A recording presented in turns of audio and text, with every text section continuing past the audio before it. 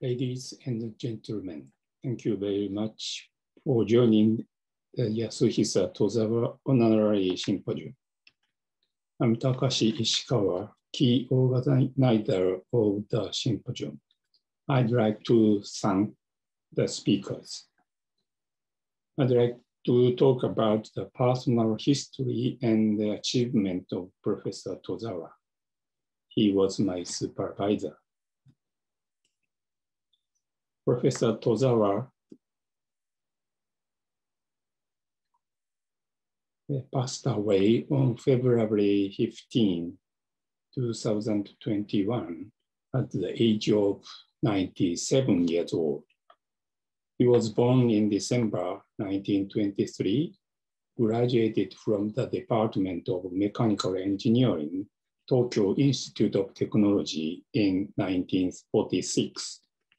Worked as an assistant professor at the Tokyo Institute of Technology and was appointed as an assistant professor at Chiba University in 1951. And in 1964, he was appointed as a professor at the newly established Development of Steel Engineering at Nagoya University. He retired from the university in 1987, and at that same time, he received the title of Professor Emeritus of Nagoya University. He was hired as a professor at the Daido Institute of Technology and was appointed president of the university in 1993. During this time, he has been consistently involved in research on metal forming. There are a wide variety of research subjects, but among them, sheet metal forming, especially bending accuracy and yield locus, strip rolling, especially its three-dimensional analysis, cold forging, especially evaluation of flow stress of forging materials. He has made a great contribution to the development of education and technology. He has held numerous positions such as the president of the JSTP, the vice president of the JIRM, the Japanese committee member of CIRP and ICFG. In 2001, for these achievements, he was awarded and has a medal from Cabinet Office of Government of Japan. I heard that he was versatile in sports and hobbies, and was quite good at golfing, swimming, water polo, judo, skiing, and ballroom dancing. Next, I'd like to talk about briefly into his photographs and research contents during his lifetime. This photo is the plenary meeting of ICFZ held in 1984 in Nagoya, Japan. He was the host of this meeting. And you can see some legend professors.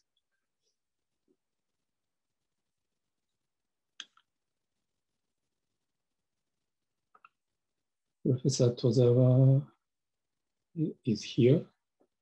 The Professor Lange, Marciniak, Professor Kudo, and Osakada, Professor Geiger, etc. This photo is a plenary meeting of ICFZ 2003. held in OSU. Here, Professor Tozawa, Professor Altan, etc. Professor Kondo. And this photo is the ladies program of ICFZ 2008. He joined and enjoyed the ladies program at that time.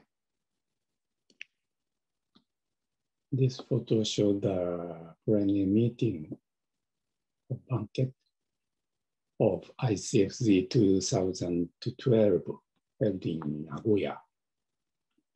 Professor Tozawa, Professor Takashi. And this photo shows the banquet of ICTP 2014 held in Nagoya, Japan.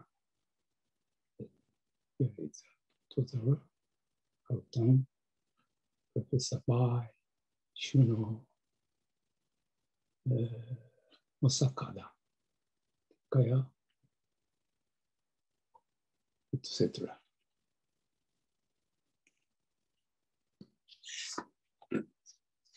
Next, I'll show you some his research.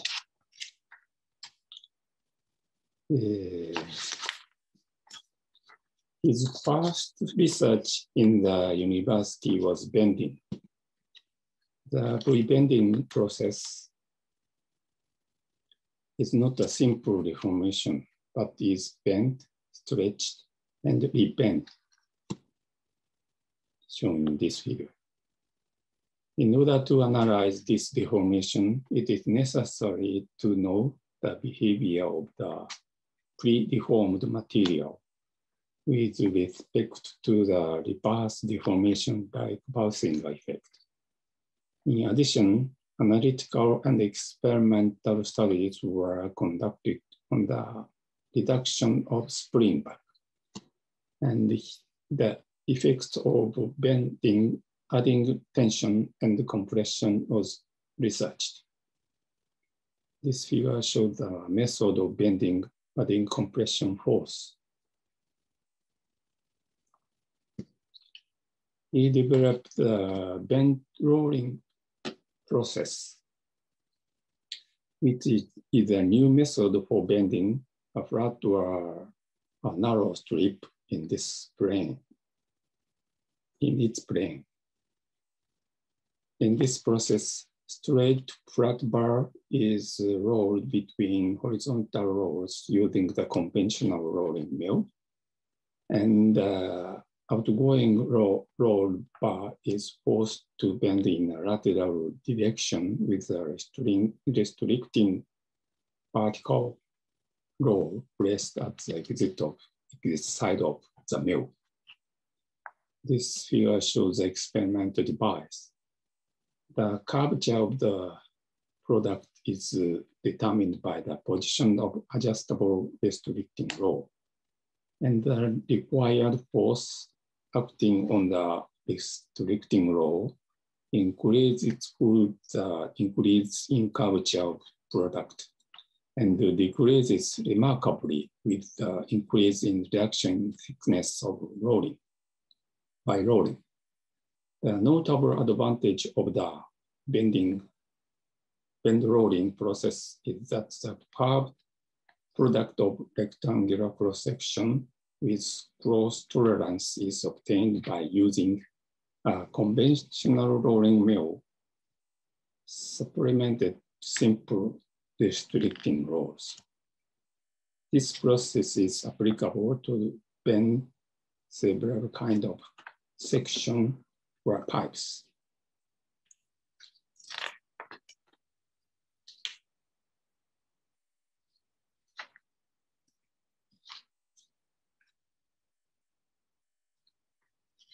We studied about the plastic deformation behavior of pre-strained materials.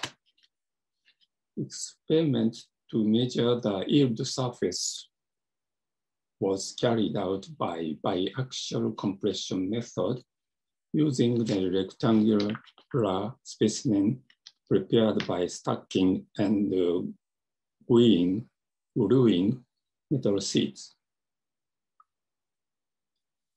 The outline of the test piece and the pipeline are shown in here, in this figure. These are a major yield surface.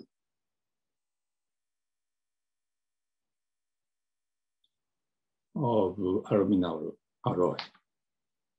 In order to represent the results systematically, a yield surface in the stress space or large plastic strain was used. The work hardening characteristics for both isotropic and anisotropic materials are discussed.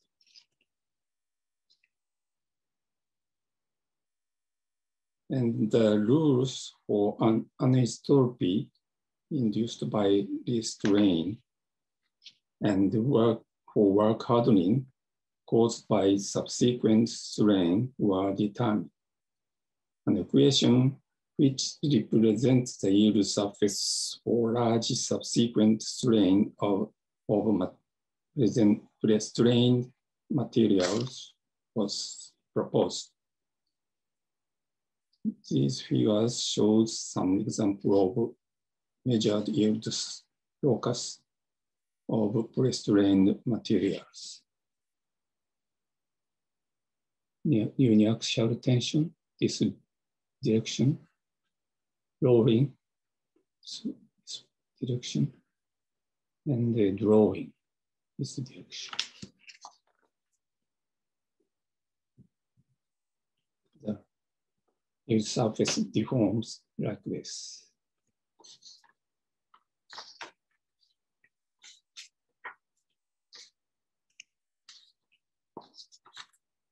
He studied about strip rolling, producing strip with uniform thickness across the width, and the dead flat shape is the main object in the strip rolling technology.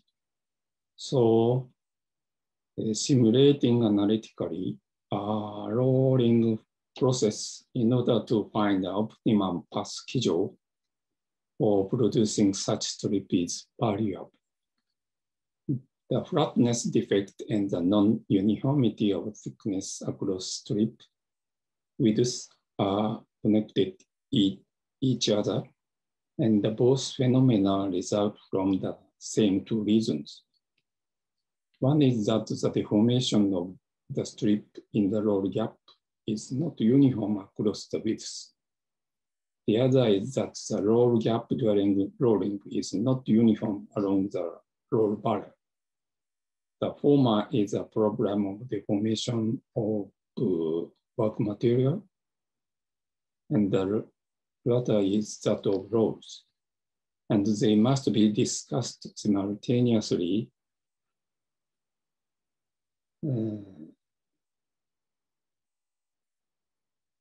The three-dimensional analysis for strip rolling, in which elastic deformation of rolls and plastic deformation of strip are considered as one system, was presented.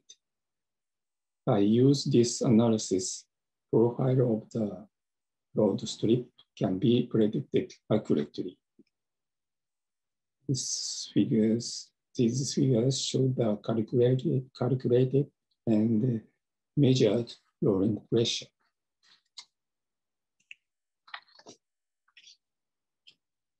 He studied about cold forging. Under his initiative, an international proactive study of cold upsetability test was carried out on an activity of the STCF of CRRP in 1981. According to the testing procedure specified in the study, upsetting of specimens should be performed by successive incremental reduction in height and unloading continued until crack appearance. This testing method, however, does not reproduce the condition that obtained in the practical offsetting operation. Therefore, the critical reduction in height at which cracking occurs first were determined by offsetting specimens in a conventional way on a mechanical press and were compared with those obtained on a hydraulic material testing machine. The result obtained in this figure shows that the critical reduction in the steel lower when the offsetting speed becomes high, while those of aluminum alloy remain unchanged. The temperature at the surface of specimen offset by the mechanical press reached about 200 degrees Celsius and 100 degrees Celsius at 70% reduction in height with steel and aluminum alloy respectively. The dependency of the critical reduction upon offsetting speed was supposed to be due to the dependency of the ductility of the materials upon temperature. And he measured flow stresses of forging materials as a material database shown in this figure.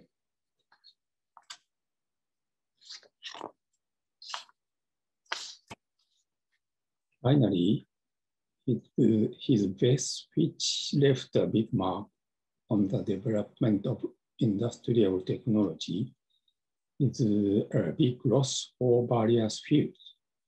We would like to express our condolences and pray for his souls. Thank you very much for your attention.